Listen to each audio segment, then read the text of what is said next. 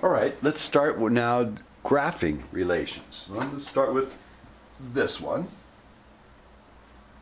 And probably the best thing to do is look for intercepts. Let x be 0. If x is 0, we'd have y squared equals -6. Something squared is always positive unless you're doing imaginary, and that won't be on a graph. So we won't have anything there, so there's not possible.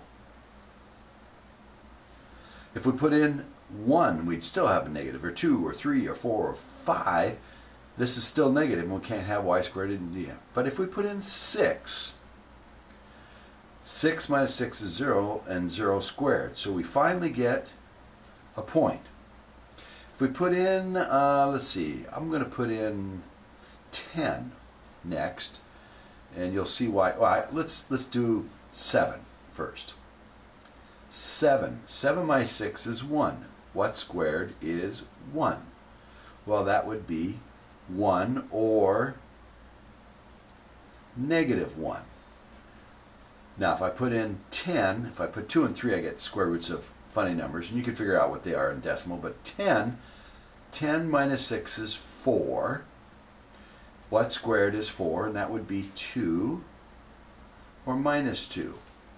So you can see how it's doing both positive and negative things, and for the y, so that's going to be symmetric with the x-axis. Let's kind of just look at what we've got so far.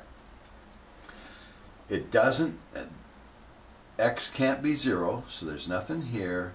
It can't be 1, 2, 3, 4, 5, or 6, and but it can be 7. At 7, 1, 2, 3, 4, 5, 6, 7, we get, it can be 6, and we get 0. 7, we get 1 or -1. At 8, 9, and finally 10, we get 2 and -2. And so we're starting to get this sideways parabola. Okay?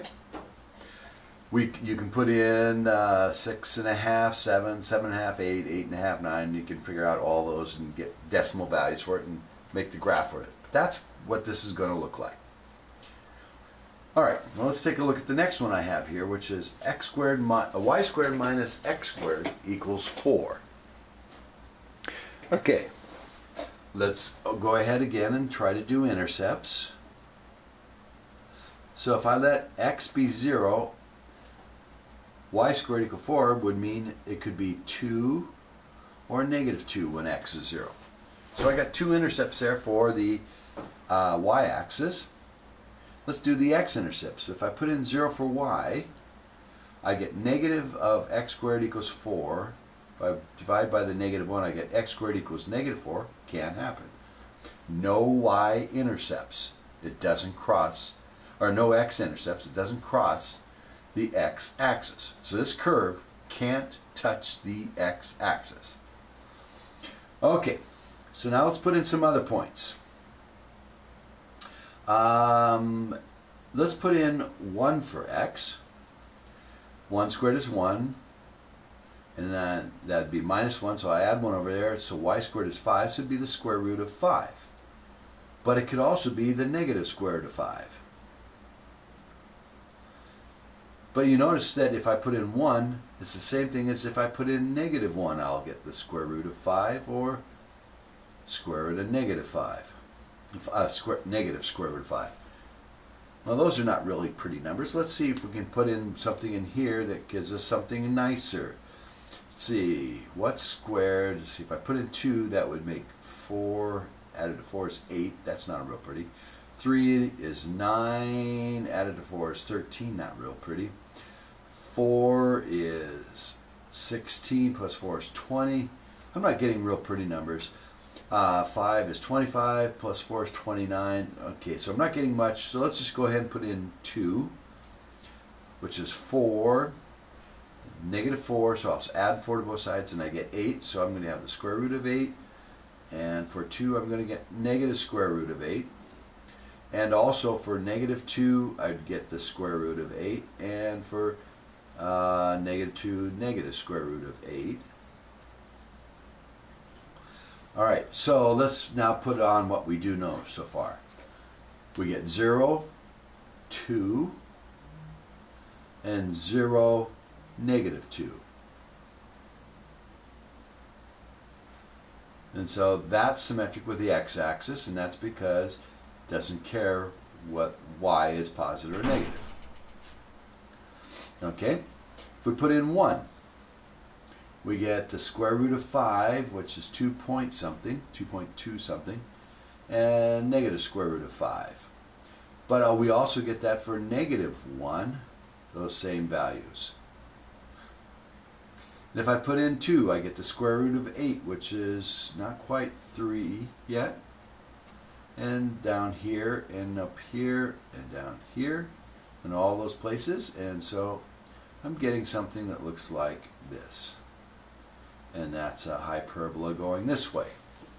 Opposite directions from what we had in class. Okay? I'm taking a little bit of time here to put on the labeling on the axes and for the points. You must do that or I can't give you credit for it because I don't know what your units are. Okay.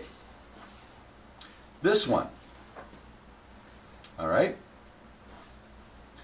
It looks like it's going to be symmetric with the y-axis, symmetric with the x-axis, but let's just go ahead and find intercepts. If I make x be 0, 3 goes into 36 12 times, so it would be the square root of 12 and negative square root of 12.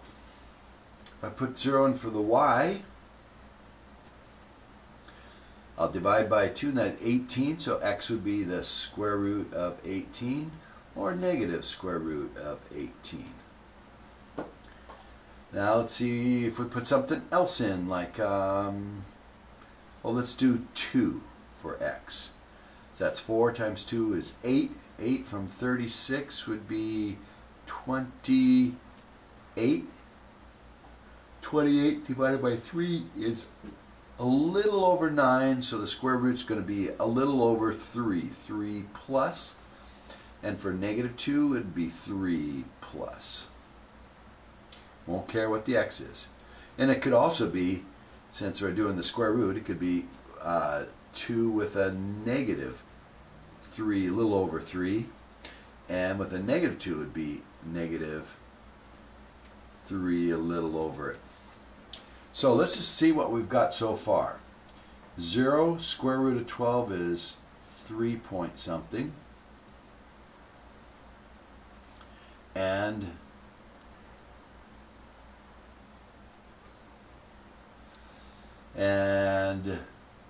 when square root of 18, square root of 16 is 4, so this is a little over 4. 1, 2, 3, 4, a little over 4. It's 0, and a little over -4. It's 0.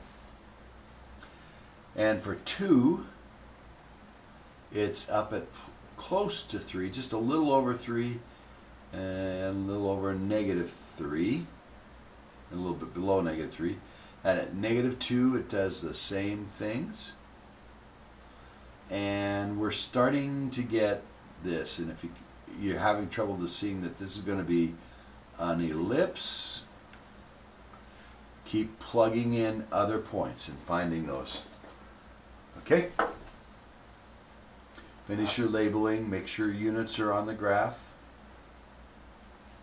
before you stop. Okay? So that's graphing relations.